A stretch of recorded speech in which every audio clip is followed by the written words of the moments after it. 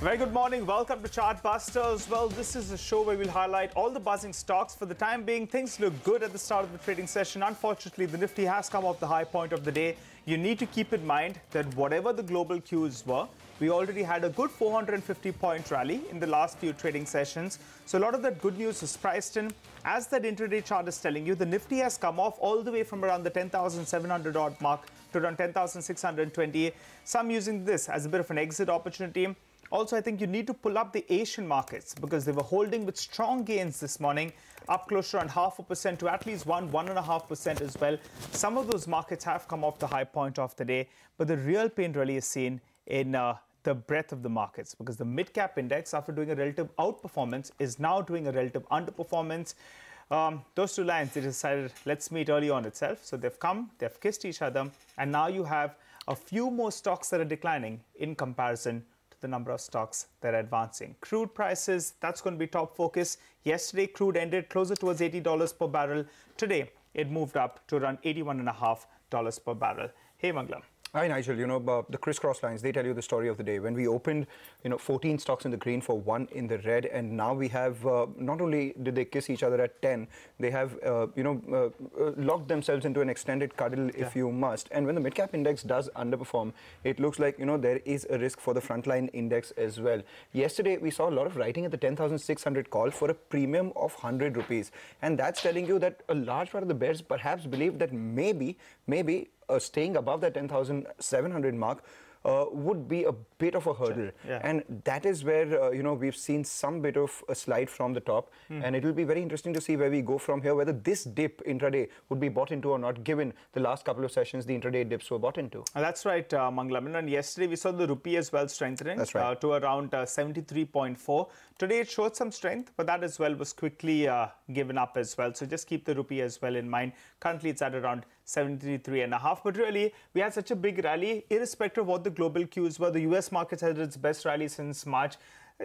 Some would come out there and say there is some bit of fear in the market. They would have said, or maybe just taking some money off ahead of the holiday, because tomorrow is the holiday and money market's not working tomorrow as well. So let's see how that goes. So let's get straight then to the top stories as we speak. The top stories this morning. Infosys among the top Nifty gainers as revenues beat estimates in the second quarter with a 4.2% constant currency growth, but margins miss expectations. The company secures large deals worth over $2 billion. And another top Nifty mover today is Hero MotoCorp. The earnings meet street expectations. Management says that they do not foresee any problems in this festive season. Still expect 8 to 10% demand growth. J&K Bank surges over 11% today. Strong loan growth drives earnings ahead of street estimates. The slippages, they fall 67% quarter-on-quarter in the second quarter. And in key earnings to watch out for today, Reliance will report its Q2 numbers. The pet chem business is expected to report another strong quarter.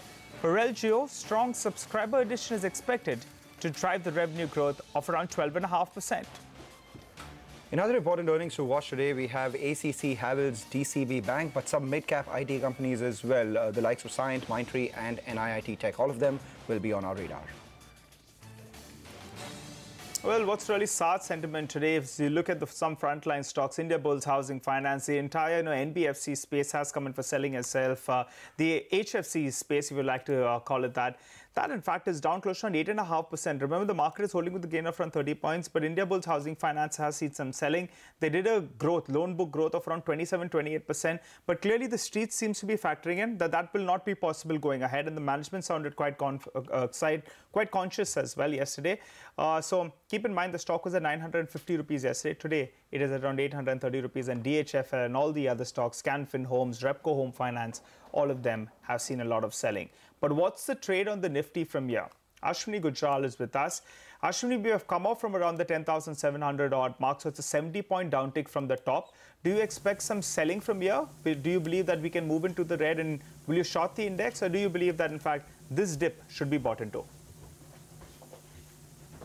See, along with the reasons that both of you have given, the biggest reason is that the market was way too long going into the 200-day moving average, around 10,700 thereabouts. And now we can use any sort of reason, housing finance, this, that, to cool off.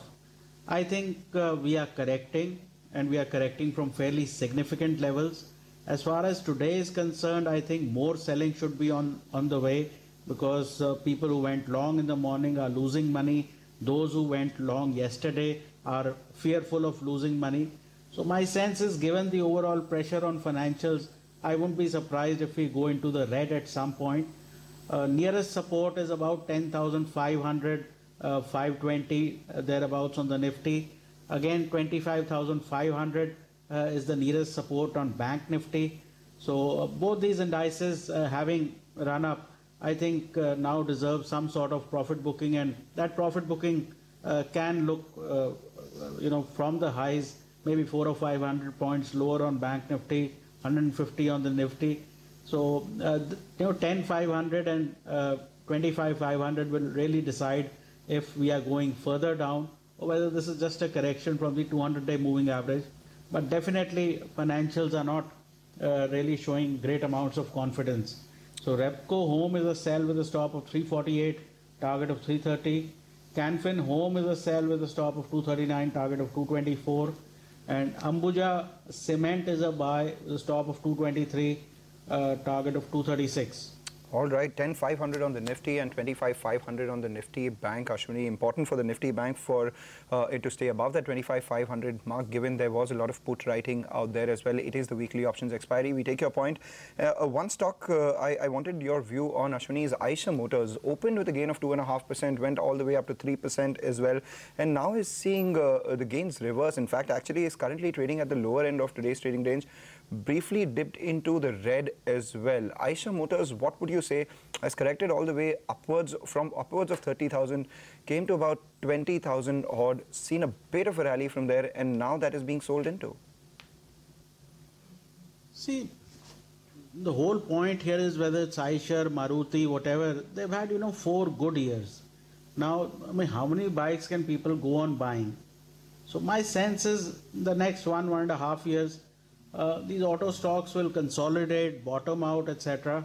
I think a lot of stocks which had, nice pullback rallies are now giving up their gains, and the weakest stocks do it before the others.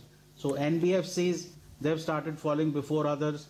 Autos, they've started to come off. So basically, if you want to know the strongest stocks from a decline, those are the first to bounce back. The weakest stocks, after a rally, they are the first ones to fall. But overall, auto is not as strong as it was in the last 3 or 4 years. All right, Ashwini, thanks a lot for joining in and giving us your view. We will keep coming back to you all through the remainder of this day. But talking about autos itself, we have an auto ancillary with us. Mahindra CIE, the stock on our radar after reporting their strong set of numbers for the third quarter. We have Mr. Luthra, the chairman of the company, joining us in our studios itself. Thanks a lot, Mr. Luthra, for joining us. Welcome. And wish you season's greetings as well. Good results, but a word on the margins. The operating margins came in at 13.5%. Remember the last time you said you are looking at 15% plus, and 13.5% is despite a 10% bump up that you got from the currency. So anytime soon where we can see 15%? I think we have to use the correct phrase, the black sheep. I was going to say something else, but the black sheep is Europe. Okay. And where the growth hasn't been as good as we like. And also what happens is that, remember that in Europe you shut down in August. Okay, so once you shut down in August, then you are incurring certain fixed overheads without actually having to be able to ship anything. Right. So if I look at Europe, okay, while you're concerned about the margins for quarter on quarter, okay, sequential quarter, if I look at the margins, Europe is on year is 26% in terms of revenue and 22% up in terms of EBITDA. Okay. So yes, a particular quarter, but I would not take that as symptomatic of any kind of problems. All right, Mr. Luthra, then we take that point, but what about going ahead? You're saying in August, there was a bit of a holiday season that played out, a bit of shutdown in Europe. That's why we didn't see those margins move towards that 15%. Going ahead, that should be the objective. We should see... We are already doing, if I look at some more granular stuff, and you forgive me for using the iPad, but just there's too much of, okay. Gears running at 20% EBITDA, stamping running at 12%. Forging's at 17, Bill Forge at 18, CI so Forging. We should be all right. Just now. What we're trying to understand is that since most of your revenue is coming from Europe, right? A majority of it would be coming in from the European markets in comparison to the Indian markets. What is the benefit of the currency depreciation? That's point number one. And can we see a bit of an improvement in margins going ahead? 50 basis points, 100 basis points. Is that possible? I don't know whether I'm legally allowed to commit what I will do with the margins. What is your target? My target always has been 15% in terms of EBITDA. And if I look at all these numbers, except for our forging plant in Europe, our forging plant means the original, where the margins are much lower. But if you look at the CI forging plant, which we inherited as part of the system, that's still running at 18. So the only ones that I've got a problem are Germany and in England. Right. And you'll shortly hear some fixes on both. Mr. Luthra, you've joined us in our studio, so we have to ask you some long strategic questions as well. That's the best way. That's why I'm here in your studio. Course. So, this is with regards to the promoter stakeholding. So, last quarter when we spoke, MVML had sold 5% stake to CIE. Over the last quarter to this quarter, MVML stake has come down further from 12.5% to about 11.5%. And one of the promoter entity, I think it was Prudential Management, 2.5%, they held stake, they've completely exited. What's the plan? I'm not Mahindra. But I'm Mahindra CIE, and I'm extremely proud of the fact, and I think so would Anand Mahindra be, and so would Anton be, that we've created tremendous value for Mahindra. But value unlocking is happening, I think, the way... That's their strategy, and maybe there are some commitments that Mahindra has with respect to its investment in two-wheelers, electric car, and a whole bunch of stuff, as long as they are there, they are respected partners. Even if they are not there, they will be respected partners. There is enough demand in the market. I think the first lot that Mahindra sold was about 255. Prudential is a family office, so I don't link it to MVML. And they sold, I think, about 265, 280. And there is enough demand in the market. I think you saw last week some additional purchases by Acacia. And if Mahindra needs to reduce their stake... If Mahindra is selling, CIE is not willing to buy more? Because they increased their stake to 56% as well. No, I don't think that's a great idea, because if you talk about strategy, we must have higher float. That's number one. And we want retail investors to participate, number two. Number three, I think we made public the fact that all global forging operations, including Brazil, China, and Mexico, would be folded into this Mahindra CIE, so that there's no conflict of interest and no governance issues at all.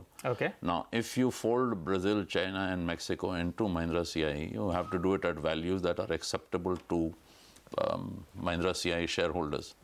Whatever numbers you choose, if they're folding those businesses in, once they've stabilized, because just now they're still in the process of being, that 56 could go higher.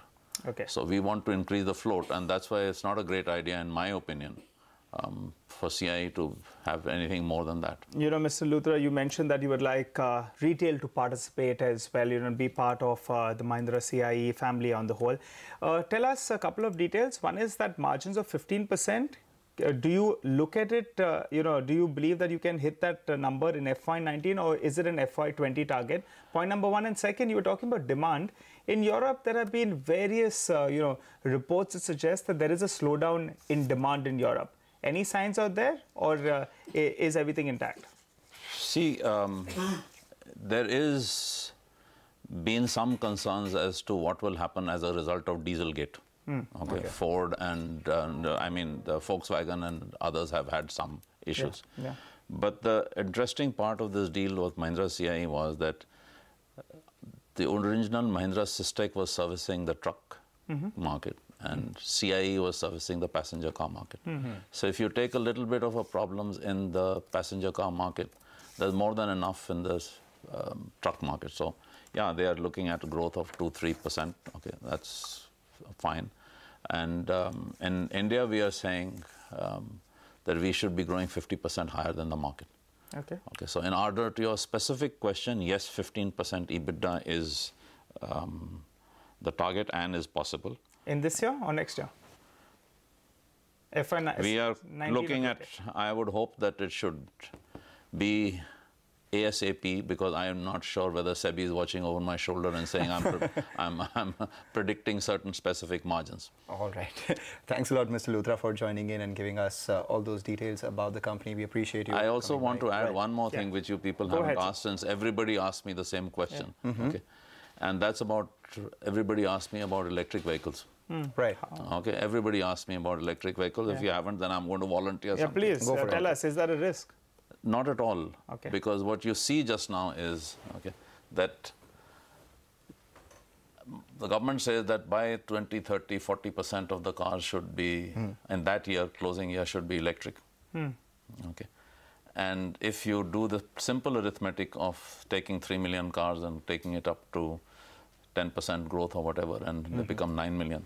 An additional 70 million cars will come on the road by 2030. 56 million of those cars will be internal combustion engine, hybrid or thereof. Right. And what everybody forgets is that 62% of the petrol that is consumed in the country is by two-wheelers. Okay. So the migration to electric is more important for two-wheelers than for four-wheelers. And the Mahindra CIE exposure to electric is less than 22% of his total turnover. All right, we take your point. Thanks a lot. And the numbers that you're projecting are a little scary from the traffic perspective as well. 70 million cars coming on the street by 2030. Let's see. Wish you good luck on that. But before we do that, just a look at the markets. BPCL, that stock is off 5% from the high point of the day, seeing a bit of a nick as we speak. Oil price should come up for you. Crude was about that $81.50 per barrel mark. Let's see whether it has seen an incremental spike or not. In any case, we will watch out for that. Yes, it is still at 81.5. We take a break, but before we do that, Zareen Daruwala, the CEO of Standard Chartered Bank, was also named in the Fortune's India list of top 25 powerful women in business. Watch her in action with other business leaders at the jury round of the most coveted business awards, the India Business Leader Awards, as it returns in its 14th year. That action begins at 2 this afternoon, only on cnbc TV 18.